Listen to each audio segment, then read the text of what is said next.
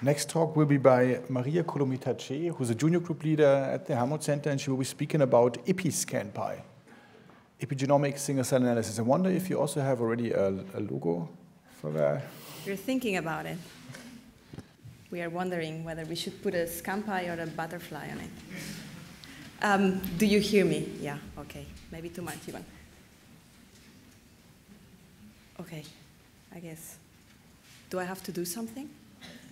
Okay, thank you. Okay, so like Fabian said already, I will be talking about the tool that we have developed for the analysis of single-cell epigenomics data. And I actually wanted to thank the organizers for giving us a chance to present this work today.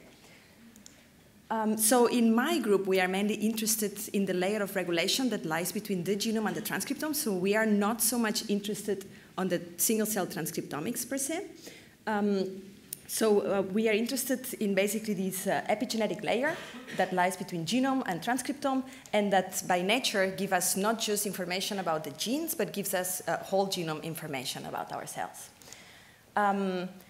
There are many different technologies that allow us to profile the epigenome of single cell. At the moment, I would say the most used ones are single-cell bisulfite sequencing or similar techniques for the analysis of DNA methylation, and single-cell ATAC-seq for the analysis of open chromatin. And we have seen in the last couple of years studies that start to really profile a lot of cells, a few thousand cells, and now with the microfluidic techniques for single-cell ATAC-seq, I'm sure there will be more and more cells coming.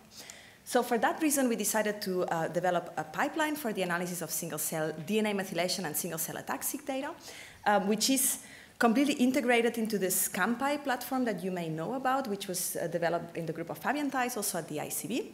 And what we've done is that we've built it in a modular way that allows you to basically integrate more and more different single-cell omics techniques that will arise in the next years, hopefully, and also to do multi-omic data analysis.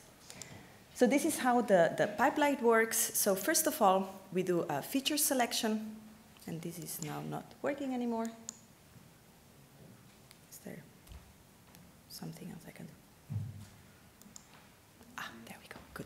So why do we need to do feature selection, and this is yet not working? Okay, the laptop is not related, thank you. But this should be. Where do I have to point? The laser is working, the pointer. Just advance the slide. Sorry. Ooh, there will be a lot of clicking. Okay, so when you do single-cell RNA-seq, you basically don't worry about your feature space because you're measuring genes, so you basically quantify per cell the expression of every one of the genes. But once you measure the epigenome, you basically have whole genome information. So there you need to start worrying, what do I want to quantify? And there what we have done in our pipeline is that you can basically use different feature spaces. You can, for example, say, I'm interested in genes. For example, I want to know what's the average openness or DNA methylation in genes, or in peaks, obviously, for single-cell RNA-seq, single-cell ATAC-seq, sorry. I can also be interested in what's the average openness in promoters, or enhancers, same for DNA methylation, transcription factor binding sites, topics, anything that you can think of. And of course, you can also say, no, I want to keep really all the information. I want to look at the whole genome. So I'm going to make windows, whatever size, depending on how much missing data I have, and then I will quantify these windows. Okay, so this is for the feature selection, and then we need to quantify how much every one of the, whether it's ATAC-seq or DNA methylation, what's the average in every one of these features. And once we have that, it's basically very easy because then we can calculate the similarity between any two cells based on some kind of distance metrics. And based on that, we can do all the standard downstream analysis, such as low-dimensional visualization, clustering, differential calling based on DNA methylation or open chromatin. And this differential calling then will allow us to annotate the different clusters. And then, of course, we can also do pseudotemporal ordering if we have the correct data set. So I will tell you about two different examples, one for DNA methylation and one for single-cell ATAC-seq. So in the DNA methylation one, we basically got data from Joe Ecker's group that published one of the biggest single-cell DNA methylation studies, in which they profiled more than 3,000 neurons, very low coverage, less than 5% of the genome is covered per cell, and they did some single nucleus DNA methylation measurement. So what do we do here? We first get the individual methylation status per cytosine, And then we build account matrices, so we basically load some kind of features that we are interested in. In this example here would be enhancers. We then calculate the average methylation level per feature with the minimum coverage. So in this case, for example, we say at least one cytosine covered in that feature. And then if necessary, we can filter cells which are not covered enough. We can also do some imputation of the methylation data. And basically, we can calculate as many count matrices as features we are interested in. So then we can do low-dimensional data representation. So we do PCA, TSNE, UMAP, etc. And then we can plot it here. And then we can also do Louvain clustering. So it's basically the same plot as before, but with the clusters assigned to the different cell types. We can do that for windows, for promoters, for enhancers, for gene bodies. And the interesting thing is that we see the clustering looks less or more tight depending on the features that we are using, which we think it's kind of interesting from a biological point of view. If we compare what cells are assigned to what cluster depending on the features, this is a heat map, and what we see is that in general, cells are assigned to the same group no matter what feature space we are using. But then the question is, what are these cells? And for that, what we do is that we rank these differentially methylated features between clusters. And we can obviously do it based on any one of our feature spaces, but we decide to look at promoters just because it's easier to interpret. So what we do is that we can rank these promoters. For example, here, I choose just these 4 clusters, and I ask which ones are the most differential promoters between this blue cluster and all the rest, and I get a gene, ARHGF6, which is very differentially methylated between these 4 clusters. I can also see it here. And then it turns out that this gene is differentially expressed in NDNF neurons. So from that, I can, and obviously many other genes, I can then say, OK, then this blue cluster is most likely this neuron type, and I can do the same thing for the other types. We actually get some interesting hits on the top of these most differentially methylated promoters. For example, we get this RAP4A, which is very differential methylated between these 2 cell types and these 2 cell types, as we can see here too. But if we look at the adult brain, which is where this data is coming from, at the level of RNA-seq, so gene expression, we see that this gene is not differentially expressed between these cell types. And what we actually have seen is that, looking at the literature, this gene is actually differentially expressed during development of the brain. So it looks as if the DNA methylation level still remembers the developmental path that these cells took to get to this mature brain, while the gene expression doesn't remember anymore. So this is this idea that the DNA methylation is kind of recording the past and not just giving you a snapshot of the cell types you have at that moment. So yeah, basically what we can do is that we can get a set of markers, in this case promoters, which are the most differentially methylated between any one of these clusters and the rest. And then knowing a little bit of biology, or in our case, talking to people that know about brain biology, we got to find out which one is the most likely cell type in every one of these clusters. And then we can just assign every cluster to a cell type. OK, so this was for DNA methylation. We've also looked at an example of single-cell ATAC-seq data that we got from this Kuzanovic et al. Atlas paper that was published last year. So there they've profiled, I think, 13 different tissues, from which at the beginning we only looked at brain to have the comparison with the DNA methylation atlas. But then we also looked at bone marrow data. So what we do there, we get the accessibility reads in every one of the peaks. We construct the count matrices. And then we can do low-dimensional data representation, clustering, etc., the same way as we did with DNA methylation. I just want to show you this as a kind of a word of caution. This is the raw ATAC-seq data, and this is the low-dimensional representation and the clustering that you get, which doesn't look very pretty. And then the important thing here is that you actually need to normalize your data. So we regressed out the number of peaks per cell. And then what we also did is that we removed cells which were very lowly covered.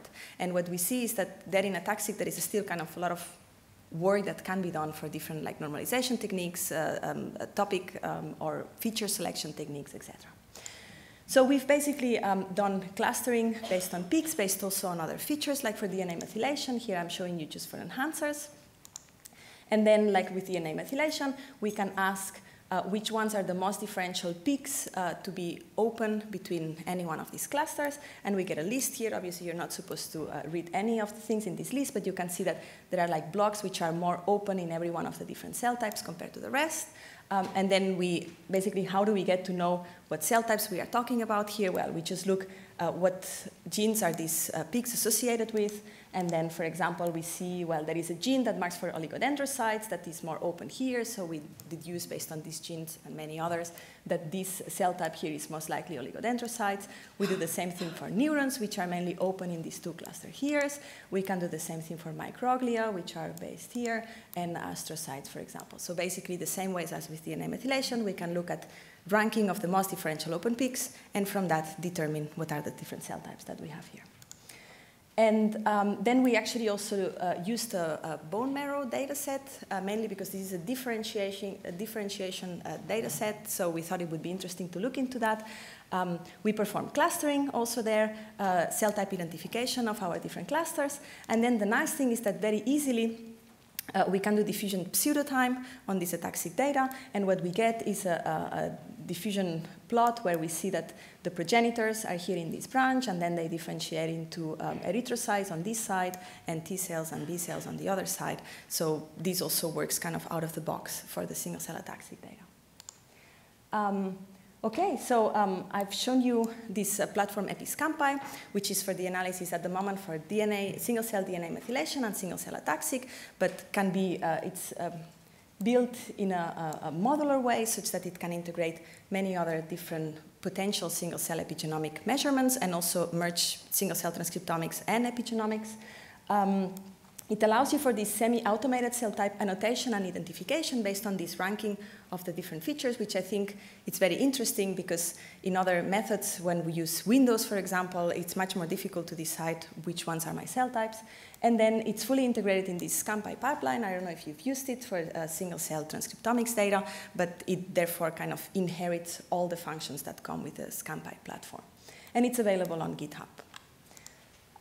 Yeah, so this work has been done on ICB, in my group, mainly done by Anna Danese, which is here in the audience, together with a master student, Maria, and of course with help from Fabian's group.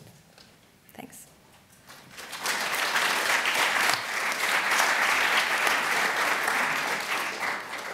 Thanks, Maria. There was a tour de force of processing, methylation, and ataxic data. We have time for questions. Hanno? Very nice, Maria. Thanks a lot. I was wondering, I guess you played around a bit with size of the windows because you have somehow to reduce resolution, right? So I was wondering what is reasonable both on ataxic and DNA methylation to use in your experience in terms of window size to get to decent results. So this data set here, for example, for DNA methylation was extremely low coverage. That's why we chose 100 KB windows. We also tried with 50 KB windows, but then didn't look as nice. But interestingly, enhancers looked amazing. So Windows doesn't seem to really show you kind of out of the box such nice clustering between cells. So then you're seeing up to 2 kilobases. Okay. I think this pre-processing, basically how you summarize data, if you just go to Windows or, yeah. I mean, people have been looking to topic models again, right? I think from, yeah. I think, isn't Steiner, is he also in Louvain? Yeah, right. I mean, he has been, you guys have this topic type of thing, right? Yeah. There's other approaches. I think it's an interesting question. Yeah. But I like the approach to having multiple features, maybe. It's quite cool. Sam? I think even with topic models, they have to still choose the feature space, Fabian. Anyway, I just wondered if you might be able to somehow infer the right kinds of features based on some sort of joint analysis. I don't know if you would have insight in, having looked at some of these data sets, but it seems to me like Windows, it makes a lot of sense to me that that wouldn't be a meaningful unit. And enhancers, we have to have already identified them, and it's a good starting place, but maybe we should be trying to learn from the data what the right features are, or how they look, or something like that. And I don't know if you know of anything that's doing that, or if it's always just some sort of pre-annotated kind of set.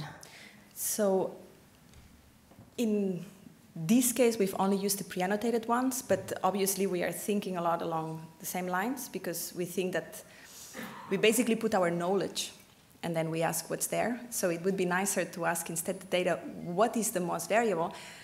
As you say, one of the things that we've been discussing a lot is that even if you do, for example, cis topic or any kind of, you still need to start with building your count matrix.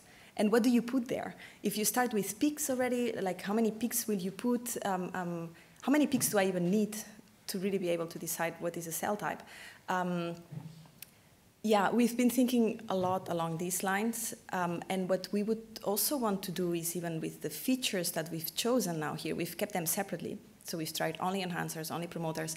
Obviously, we could start merging them, and we could start merging them and asking which one of my features has more weight for determining the different cell types. I've shown you in the heat map, it looks like kind of the cell types, the cells seem to be assigned to the same cluster no matter what features I use, but some cells are not. What's going on with these cells? If you look at the differentiation trajectory, this may be even more interesting. Maybe enhancers give me more a view into the past or the future than would promoters do. Or so we are thinking a lot along these lines, but we haven't found a solution yet.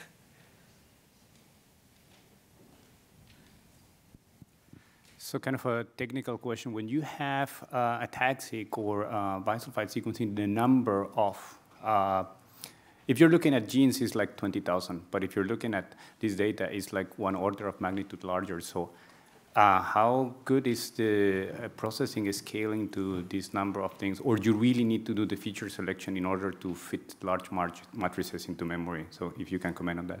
Yeah, so at the moment we do feature selection also because of that reason.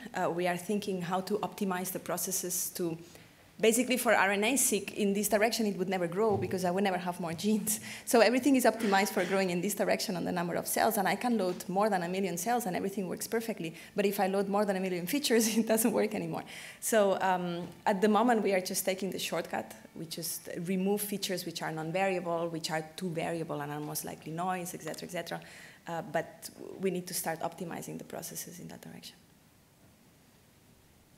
This was an interesting discussion. This was basically about feature. I think very related, the three of you, like feature learning on those sets. And you know, I think this neural network aspect might be potentially an approach because that's like we can do convolutions on their tag. I think I'd like to see it. Well, we spoke about neural topic model stuff. Like there's people ideas. I wonder how this will develop. I think we should close it here. Thanks again for a nice presentation. Thank you.